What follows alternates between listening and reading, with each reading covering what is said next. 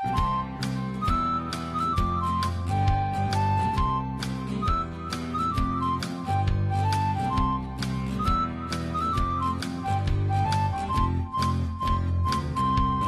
the Andy Griffith Show, Facts and Trivia, with your host, Bob Snap.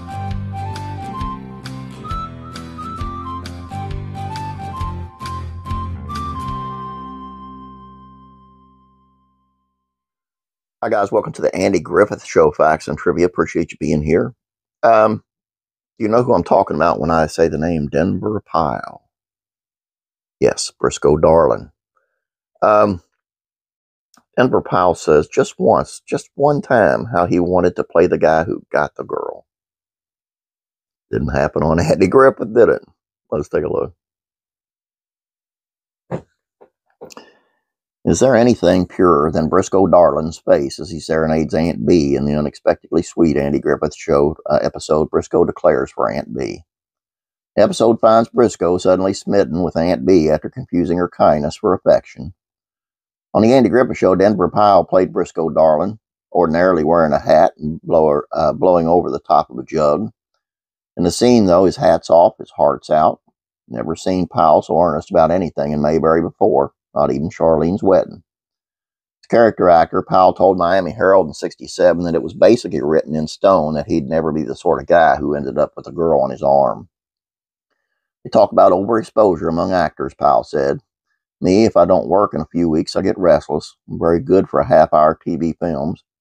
Minute they see my face, people know my character. Slick heavy, nasty heavy, a heavy heavy. One thing they know, I won't get the girl. Just once I'd like to get the girl. But it's been so long, I've forgotten what I'd do anyway. True to this pattern, in the end of Andy Griffith Show episode, Aunt Bee does not take Briscoe's hand. Poor Denver. Another on-screen chance at love spurned.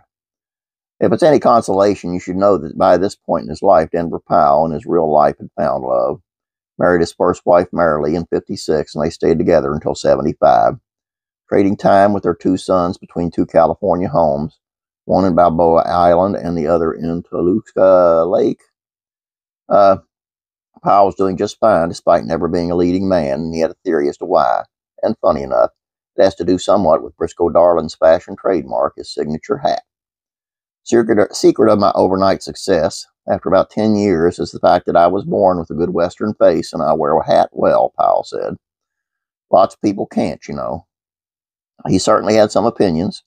John Wayne was the best Western hat face in the business, he speculated. However, Tony Curtis? Ha! Terrible. Jack Lemmon? No way. He then went on to praise one of the biggest TV stars to ever tip his hat, saying, add Jim Arness to the list of good Western faces. Maybe Jim's the best of them all on TV. Sure, you'll agree that Denver Pyle had a good Western hat face. That reoccurring joke throughout, Briscoe Declares for Aunt Bee, finds his hat off, trying to prove to Aunt Bee that he has manners, even after he's kidnapped her.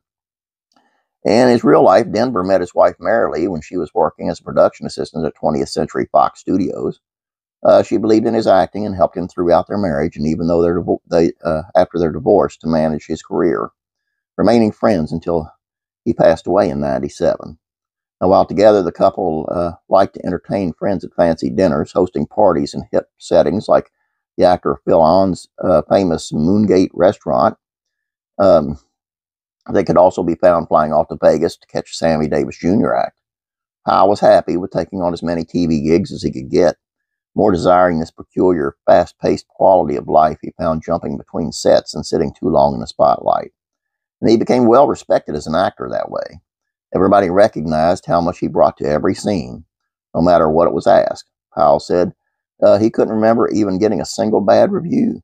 Not once in my life have I ever been rapped by a critic, he told the Herald. If the thing bombs, it's the hero's fault.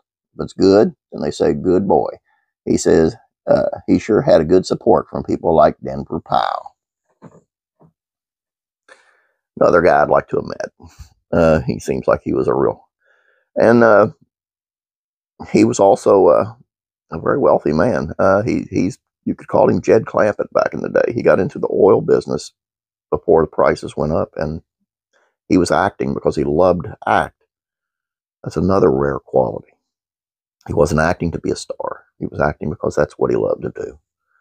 That's all I have for you. Questions and answers will be coming up, I promise. I had a little bit of a medical scare, but everything's cool. And a car broke down, and I had a few things happen to me. And anyway, I just haven't had time to go through it all yet. So, but I will go through it all, and we will get to it, I promise. Hopefully by this weekend. So, have a great day. God bless you. Keep them prayers coming. I'll be praying for you. God bless you. I love you.